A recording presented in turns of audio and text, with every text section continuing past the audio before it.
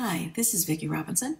Today I've got some tips for you on customizing the Photoshop Elements Workspace.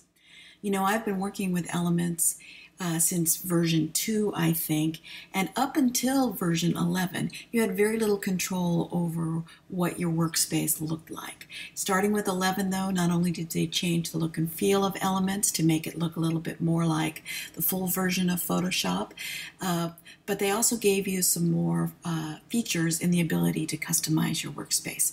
So I'd like to show you that today. I recorded this in PSE 11, but the steps are all the same in any version of 11 up through the current version, which is now 14.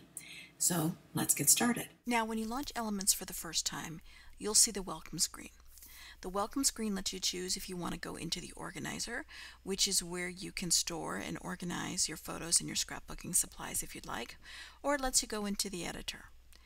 Now, I'm not using the organizer, and this class isn't about the organizer, and I much prefer when I launch Elements to go directly into the photo editor. So that's a setting we can easily change to bypass this welcome screen in the future. To do that, click on the gear in the upper right-hand corner, and when the dialog box opens, you want to choose to always start in the photo editor. Obviously, you can also choose to start in the organizer if you'd like to do that, or you can just leave it at the welcome screen if you prefer to do that as well. I'm going to set it to photo editor and click done, and then close this dialog box. The next time I open Elements, it'll launch directly into my editor. Now, if for some reason you'd like to get that welcome screen back, that's easy to do. Just go to the Help menu and choose Welcome Screen. And there you go. Now, if you're upgrading from a previous version of Elements, opening Elements 11 for the first time can be a shock. The first thing you'll notice is the color of the screen, the application itself. It's this light gray color. Adobe's gone back and forth between a dark color, a light color, and they've changed the interface completely. It appears they're trying to make Elements look and feel a little bit more like the full version of Photoshop CS. But don't be intimidated by that. The colors may be different, the screens may be different, it may look different to you, but all the goodness and the magic that we've always been able to do in Elements with such ease is still there. Now let's take a closer look at the Elements interface. I've opened up Elements, it's maximized to full screen, and I've got a 21-inch monitor, so Elements is taking up the entire screen for me right now. This should be pretty much the same whether you're on Windows or on a Mac. However, let me just show you here that I can grab the little corner of this application frame, as it's called, and I can resize this window pretty much to anything that I want to do. I can separate here, this little black bar, grab it, and I can move it around on my desktop. And one thing you'll notice that's different on a Mac than on a PC is that the Elements menu bar on a Mac is stuck to the top of the screen. On a Windows machine, that menu bar will be stuck up above here, and when you move your window around, you'll be moving them together.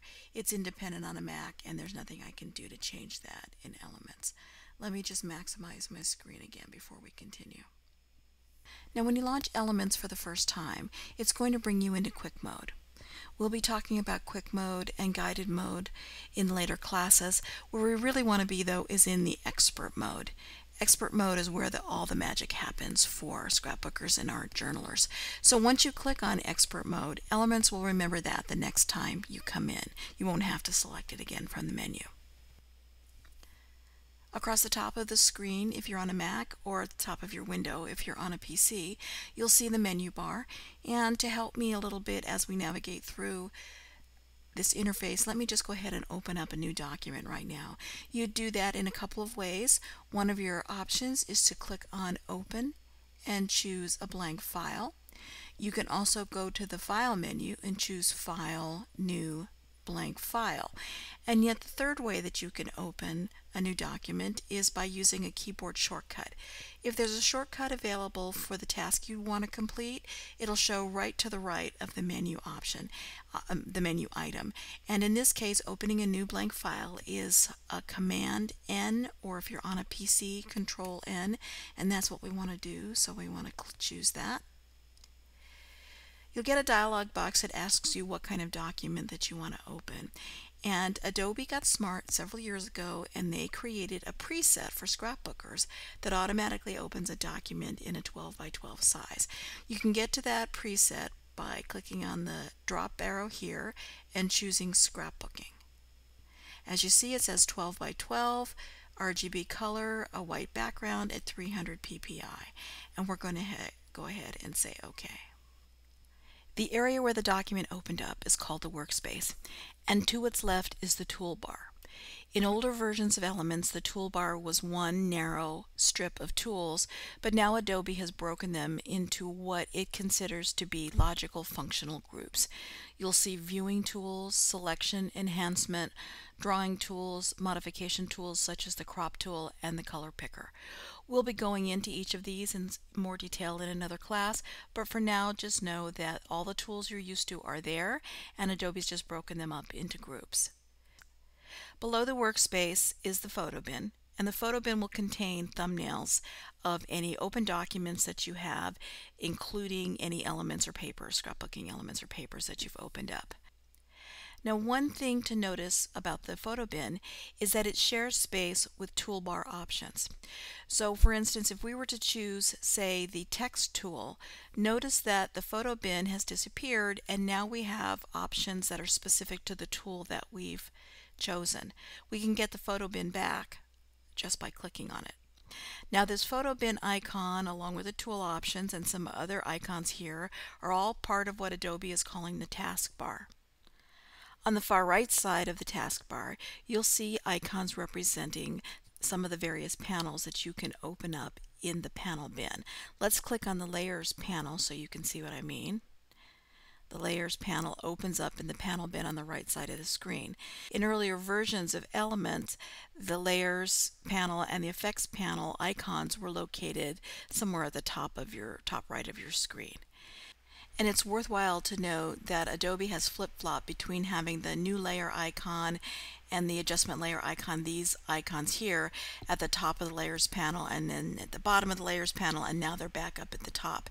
The only one I've had trouble adjusting to really is the trash can icon, which is almost always at the bottom of the Layers panel. So just be aware of that if you are switching from an older version. Elements 11 also gives you a little bit more flexibility about how your workspace is arranged. In previous versions of Elements, you had no choice but to work with the panels where they were located. They were fixed on the screen. But now, if we come to this More icon and click on the down arrow, we can choose Customize Workspace. What you'll notice immediately is that the effects and graphics icons that were previously on the taskbar down here are now up and grouped with the Layers panel. Here's the effects, the graphics, and the favorites. Now, I don't happen to work with the graphics panel at all. These are some free clip art and things that Adobe provides to you. So if you don't use them either, you can go ahead and close that by right mouse clicking and saying Close. And the same thing with the favorites. I don't mark any of their graphics or the styles as favorites, although you certainly could if you wanted to. But since I don't use it, I'm just going to go ahead and close that as well. Now, one of the neat things you can do is you can actually slide these panels around. So if I click on the effects, I can slide it over here and switch the position of these panels. And I can also, and here's the best thing yet, can actually drag the panel out to your workspace and make it as large or as small as you need it to be. You know, you have some limitations on how narrow it can go, but you can make it longer, and you actually can make it wider if you'd like to do that. You can also show more panels than we have showing here now. Just go to your Windows menu and choose the panels that you want to see. I like to have my Colors panel out, and I also like to have my History panel out. If you've not used that before, the history panel is what's recording your steps up to a certain number that we'll show you later on as you're working with your layers. So if you need to go back in time, you can actually click and go back to a specific layer. So I like to drag my history panel out and nest it here with my layers panel. There's a couple of other panels we could go into here, really not necessary. You might like the navigator panel. That will show you where you are on your document. If you're working over here and you're working in a zoomed in view but want to see at the same time an overview of your page, you'll see the entire thing here.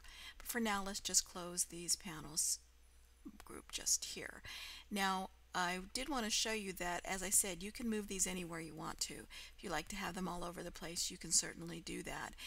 If you'd like to drag them back to where they were, and watch, I'll pull the effects panel out all the way. Now you see my workspace has expanded to fill up my screen since I'm working maximized. You can put it back by simply going all the way, dragging it from the dark bar at the top all the way over to the right, and then the screen will change. When you've got it into position, you'll get this blue highlight bar, and when you see that, you can let go. And I can do the same thing. I can attach it over here on the left side, or I could drag these back over here wherever I'd like.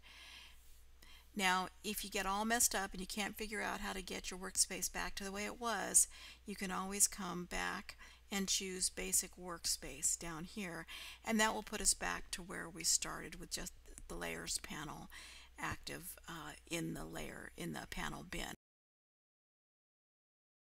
I wanted to quickly show you how I like to arrange my workspace, and maybe you'll like it and want to do something similar, but it shows you a little bit more about the versatility of these panels.